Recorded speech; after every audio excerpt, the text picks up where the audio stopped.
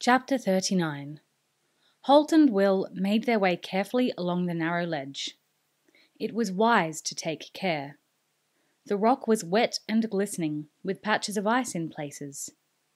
50 meters below them was the floor of the narrow, twisting valley that led to Ran-Koshi. Mikaru moved ahead of them, unmindful of the sheer drop to his right.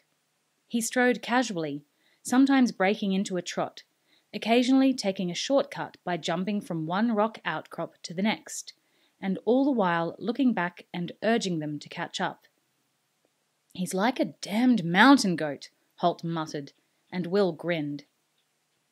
He grew up in this country. Even though he had an excellent head for heights, Will couldn't match Mikaru's easy, almost casual approach to moving along this precarious path. "Just as well he did," Holt replied, "and just as well he's got a restless nature." Since his success in finding the secret gully that led down from Ran-Koshi, Mikaru had spent his days exploring the cliffs and mountains around the valley fortress, searching for new secrets, new hidden paths. The evening before, he had approached Will and Holt as they sat discussing the progress of the Kikori's training.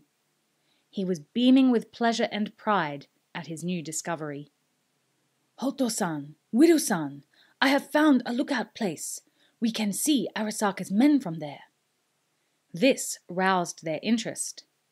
Since they had beaten the Senshi back after the first attack, they had been unable to gain any further information about Arasaka's movements.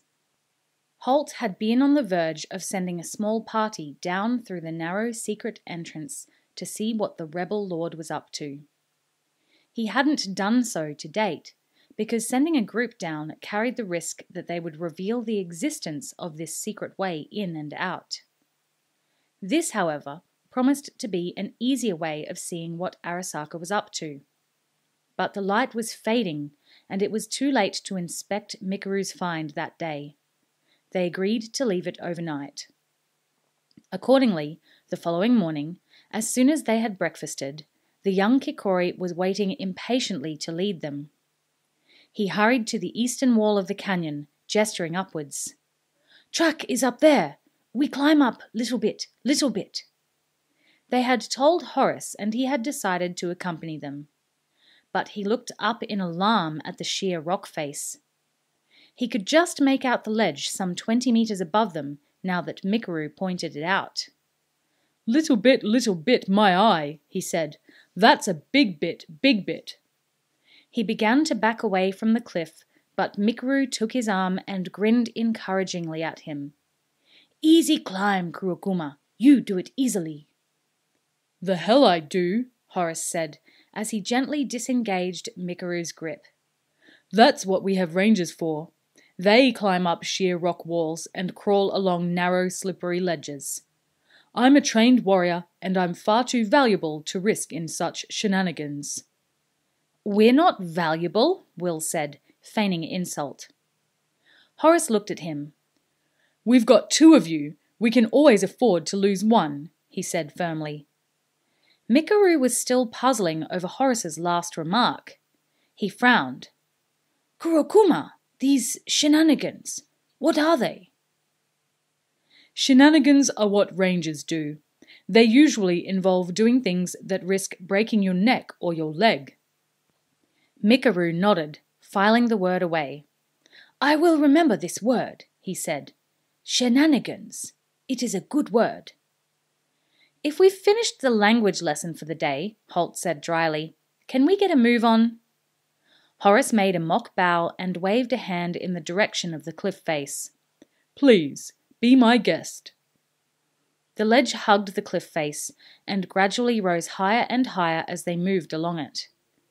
Will estimated that they must be close to the mouth of the valley, but any sight of Arasaka's men was hidden behind a large rock outcrop that blocked the ledge.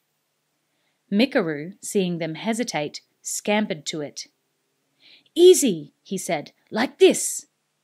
He flattened himself against the rock, reaching out and around with his right hand, all the while keeping a firm grip with his left. He searched for a few seconds, then obviously found a new handhold on the other side. Without warning, he stepped off the ledge, leaving his left foot hanging in space while his right foot found support somewhere on the reverse side of the outcrop. Then he set his left foot in a tiny vertical crack in the rock and swung himself around to the far side out of sight. His voice came back to them, cheerful as ever. "Easy! Plenty of room around here! Come now!" Holt and Will exchanged glances. Then Will repeated Horace's bow. "Age before beauty," he said to Holt. The older ranger's eyebrow rose slightly. "Pearl before swine," he replied, and stepped towards the outcrop, repeating Mikaru's actions. After a few seconds groping, he swung out and disappeared round the bluff after the young Kikori. Will moved to the outcrop. He glanced down, then ignored the drop below. He knew that if the others could manage this, he could. He'd been an excellent climber all his life. He reached his right hand around, groping at the sheer rock face on the other side. A hand gently seized his and guided it to a firm handhold in the rock. He stepped off the ledge, hanging by his two hands, stretching his right leg around. Almost immediately, he encountered a horizontal ledge some 5 centimeters wide that gave his foot firm purchase. He moved his left foot to the vertical crack, then was free to reach with his right hand, then his left, swinging his body round the outcrop as the others had done. He found them waiting for him on a wide section of the ledge they had been following, a roomy platform in the rock. Judging by the drill marks visible in the hard surface, the platform had been constructed to serve as a lookout. And there below him was the Senshi encampment. He frowned. There can't be more than 150 of them. But Holt pointed further to the south. The main body's back there. Now that Will looked, he could see a much larger camp set among the shelter of the trees, almost 2 kilometers away.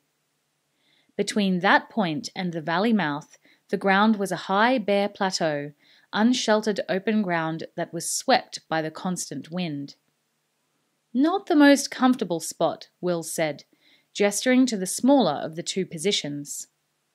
Holt nodded.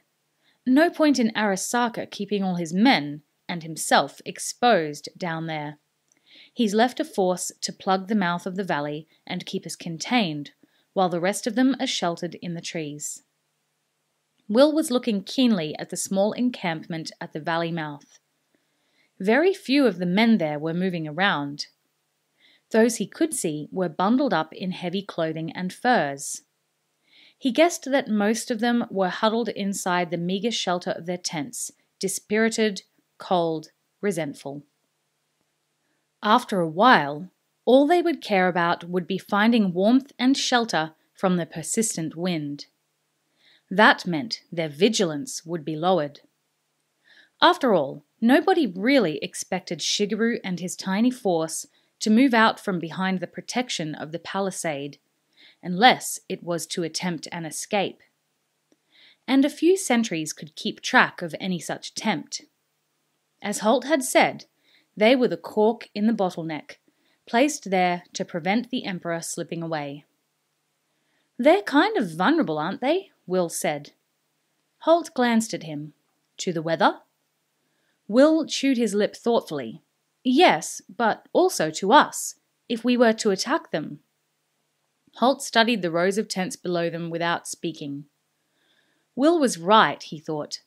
The men in that camp would be preoccupied with the task of keeping warm. Judging by what he'd heard of Arasaka, they probably included the survivors of the attack on the palisade, placed there as a punishment for their failure. "You'd bring men down through Mikaru's pass?" he asked. The young Kikori looked up and grinned at the mention of his name. He liked the fact that the secret path was named after him. He hoped maybe this spot would be called Mikaru's Lookout. "Yes," Will replied. "The gully comes out around the far side of this cliff we're on. They won't be watching in that direction. We could bring the men down by night, let them assemble at the bottom out of sight, then hit that camp before they know we've arrived." Holt's eyes followed the terrain as Will spoke. He nodded. 30 or 40 senshi could make a big impact, he suggested, particularly with surprise on their side. Many of the wounded senshi in Shigeru's party had recovered sufficiently to be ready to fight. They could easily muster a fighting force that size, but Will shook his head in disagreement. I was thinking of maybe 100 kikori, he said. There was a long silence. Holt wasn't surprised. Even though he'd suggested using the senshi, he had a sense that this was what Will had in mind. The idea had a lot of merit.